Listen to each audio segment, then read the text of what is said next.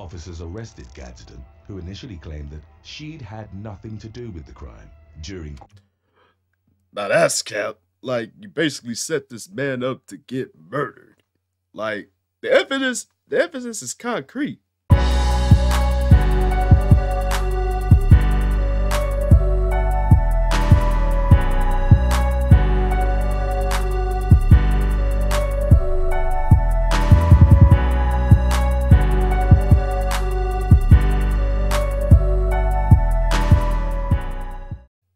What's happening, peoples? It's your boy Blaze here, back at you with another one for Venomous reactions. And something told me to go ahead and browse for this, just just for shits and giggles. With Tinder Dates Go Wrong. Whew. Another online dating story go completely left. Now, I never indulged in Tinder, nor do I want to. So I've heard stories. I've heard stories. And we're going to see how these stories here with Tinder dates go wrong. Ugh, should be intriguing. So without further ado, let's check it out. Number 9, Lauren Marie Dooley. On September the 28th of 2022, Lauren What the Marie hell? Dooley tortured a 21-year-old man she'd met on Tinder after restraining him with duct tape in her Colorado apartment. The victim's name was redacted from the affidavit released to the public in order to preserve his privacy. He indicated that he and 22-year-old Dooley had been intimate with one another in the moments before she tied him up to her bed. He reluctantly consented, but the situation quickly escalated to violence. Once he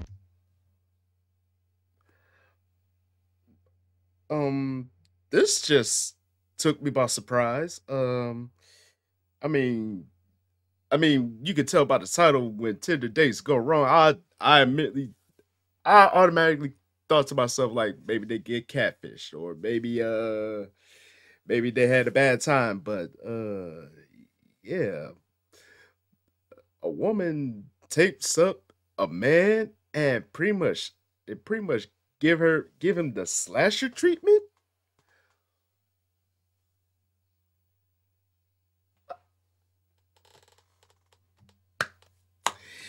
Let me shut up.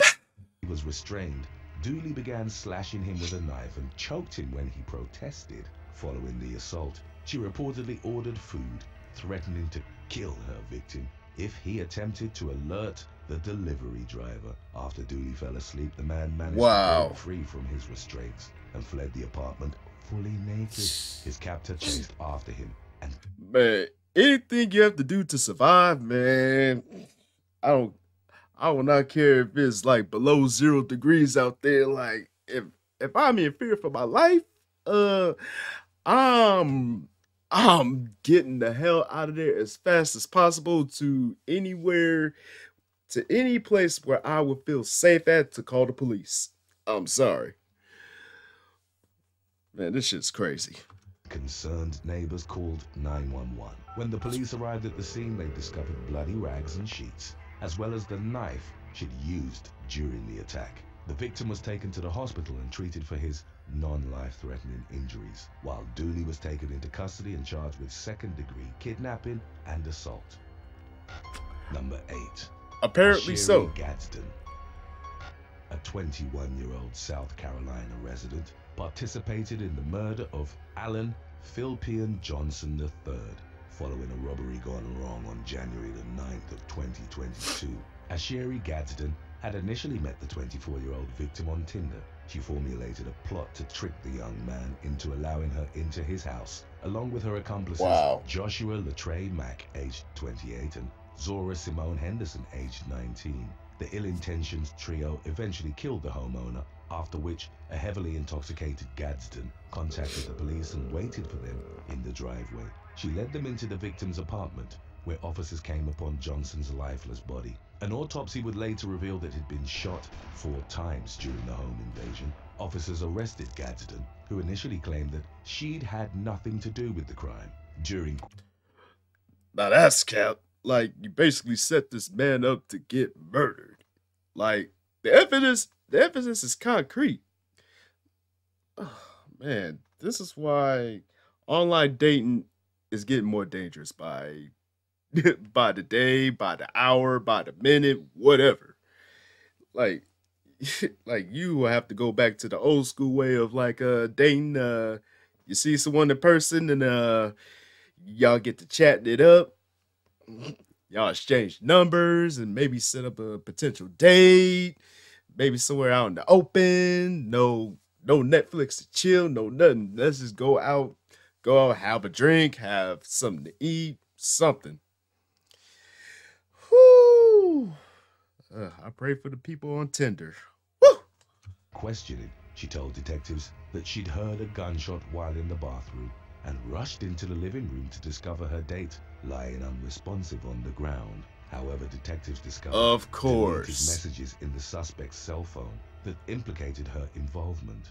Gadsden finally confessed to plotting the robbery but claimed that Mack had been the one to shoot Johnson after the latter had attempted to disarm him. Number 7. That's Luis crazy. Segundo Almanza, Aranana, Morning Martinez, and Sierra Petit.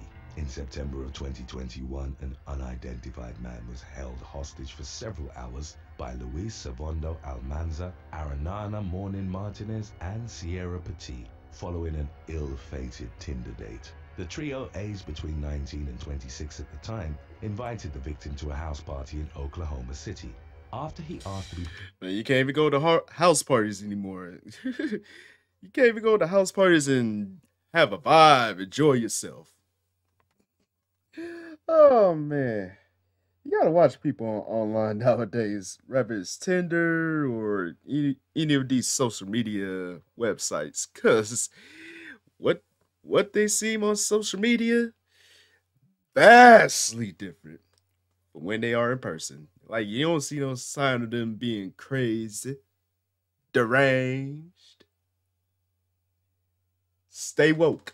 paid back for the drinks he'd purchased for the group, tensions escalated and violence ensued. Almanza, Martinez, and Petit held the man captive, threatening him with a 12-gauge shotgun and a knife. He was forced into a car and the suspects drove him to several stores, using his bank cards to purchase various items, including clothes. They also allegedly destroyed the man's phone in order to keep him from calling for help. Before eventually releasing him, the 3 suspects threatened to harm him and his family if he contacted the authorities. The victim decided to report the incident nonetheless. The police subsequently arrested Almanza, Martinez, and Petit on charges of kidnapping and aggravated robbery. Number 6. Rightfully so. Mika Ort. Mika Ort, a 21-year-old woman attending university in the Netherlands, was murdered by a Tinder date turned stalker on March the 8th of 2022.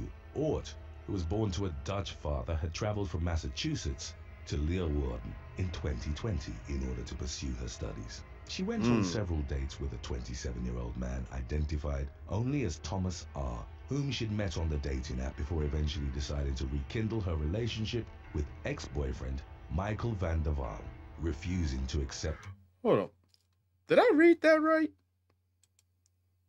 Jealous Tinder date allegedly killed victim after putting tracking device on her bike.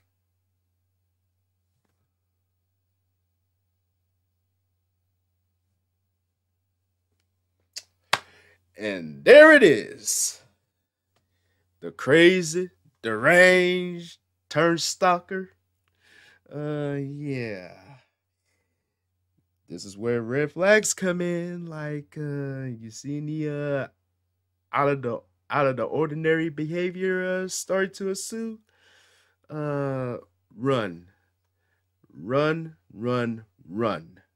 Ex-boyfriend Michael van der Waal, refusing to accept the young woman's rejection. Thomas tracked her down, placed a GPS device on her bike, and broke into her apartment. He proceeded to fatally stab Ort, also wounding 2 other men who were at the house at the time of the attack. Thomas fled the scene in the aftermath but was later turned into the authorities by his parents. Number 5. Obviously. Jordan Cobbold. Get these ads up out of here. Get him up out of here. Cobbold, a 21-year-old resident of Suffolk, England, trashed Alicia Moy's apartment after she ended their Tinder. Hold up. My Tinder date broke into my home and filled my shoes with spaghetti. It's one thing to break into someone's home, but to fill their shoes with spaghetti, what does that? What does that do? I mean, this person had to be bored out of their damn mind to do something so idiotic. These stories, bro, they get weirder and weirder by the day. In the romance on April the 9th of 2021, the couple had been dating for a month when Moy, aged 20 at the time, decided that they weren't a good match. Cobbold became irate and took the young woman's spare key in retaliation. Moy explained the breakup by expressing her belief that he'd grown too intense and needy. After she ended their relationship over text message, Cobbold blocked her number and waited until she left for work to enter her apartment. Basically, he didn't take the rejection well, and basically she broke up with him via text. Honestly, that would send anyone over the edge. Like, you didn't have the courage to break up with the person in their face. You break up with them over text. Yeah, that could trigger some crazy deranged behavior.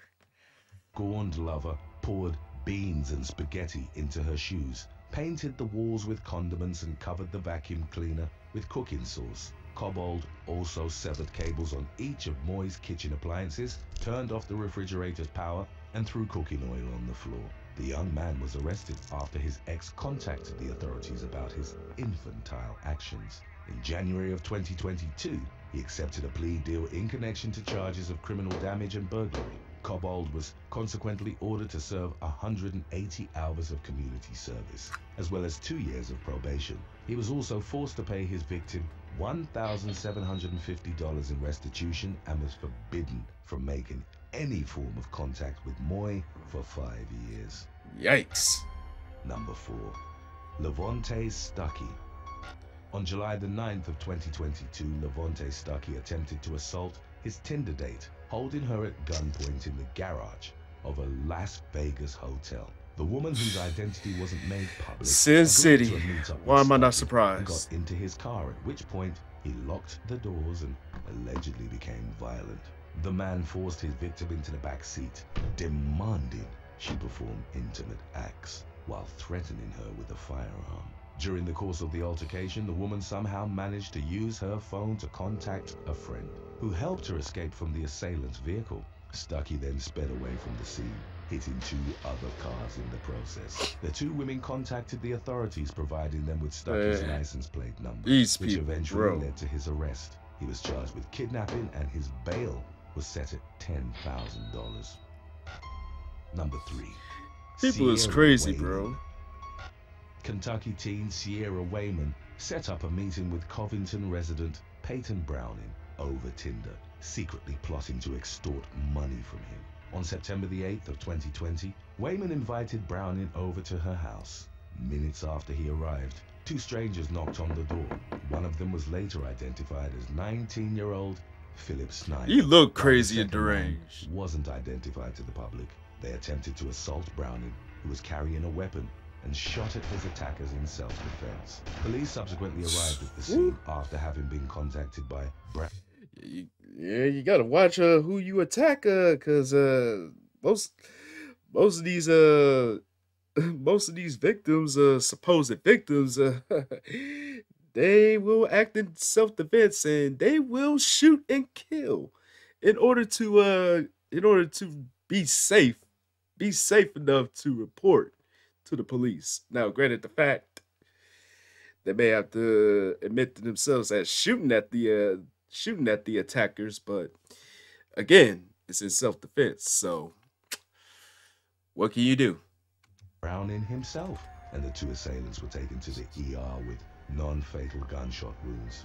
19-year-old Wayman was taken to Detention County Jail on robbery charges. Her bond was set at $5,000 by the judge presiding over her case. What? I know y'all tired of the ass. I am too. Joshua Hamblett, Sashwana Wilkins, and Keegan Profet in Oh 2019. shit. 23-year-olds Joshua Hamblett and Sashwana Wilkins, along with Hold on. Trio charged for allegedly using Tinder to recruit women, force them into sex work. Okay, so Tinder is the place to be to recruit women to work the street. And yet, Tinder is still up and popping. What does that tell you? 19-year-old Keegan Profet were arrested in Ontario, Canada, after attempting to traffic a woman they'd met. That makes it even worse. The woman who chose to They remain across the anonymous border. told the police that she'd agreed to meet one of the suspects in a hotel room, but the man became violent once they were alone. It's suspected that Profet was the individual in charge of making initial contact with the victim, although his I can see accomplices why. arrived at the hotel room shortly thereafter. After taking lewd pictures of the woman and uploading them online, the trio offered her services on the ad listing site Leo List. Hamblett, Wilkins, Wow. and Profet pressured her into performing escort services by threatening her family if she refused. They also confiscated the money she received during her appointments. The two 23-year-olds were arrested on December the 1st of 2019, while Of course. Profet managed to elude capture until the 18th. They were each charged with over a dozen combined offenses, including assault, making threats, and human trafficking. Police suspected the group of targeting other women with similar schemes and urged any of their past victims to come forward. Number 1. Jose Sandoval Juarez. What makes this Crystal number one? Halsey. Jose Whoa. Sandoval Juarez, 32, and Crystal Halsey, 33, were accused of catfishing a man on Tinder in Yeah, those two spell crazy, deranged to the core. order to carry out a robbery on September the 17th of 2022, when the unnamed victim showed up for a date with a woman he knew only as Sonia at a hotel room in Phoenix, Arizona. The two suspects allegedly held him at gunpoint, demanding his cell phone and bank account information. The man was then forced to drive his assailants to a nearby bank, where he withdrew $900 from his account. Juarez and Halsey subsequently took off on their own and managed to withdraw $3,000 more before the bank cards were reported stolen and deactivated. Detectives assigned to the case discovered all that the that couple money, booked bro. the hotel room using their real names, leading to their arrest on September the 28th. The suspects led police on a high-speed chase through several cities, driving on the wrong side of the road and attempting to carjack another vehicle before finally being apprehended. They were indicted for assault and armed robbery with a deadly weapon, as well as several other charges, as they awaited the continuation of their case's legal proceedings. Thanks for watching. All those Would you crimes, rather bro. never be allowed to play any games on your phone again, or never be allowed to use a dating app? It would be the dating app, because dating online is getting dangerous by the hour. Like, bro, you can't even go out and be safe and enjoy company like the old days, bro. Like,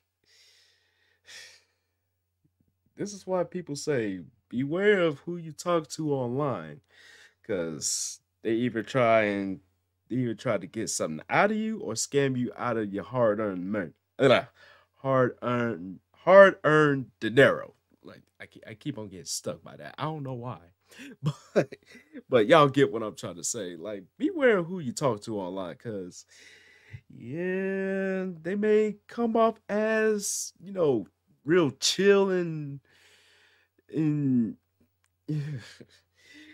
any type of any type of any type of false positive energy. They try to exhibit that and draw you in. Don't get drawn in. Stay woke. For real.